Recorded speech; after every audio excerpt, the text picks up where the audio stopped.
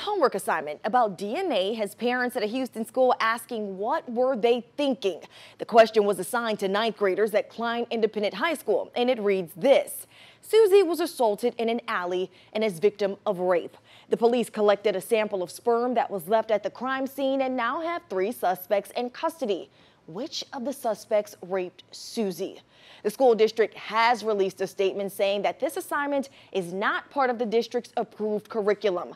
The district has investigated the source and says, quote, appropriate corrective action has been taken.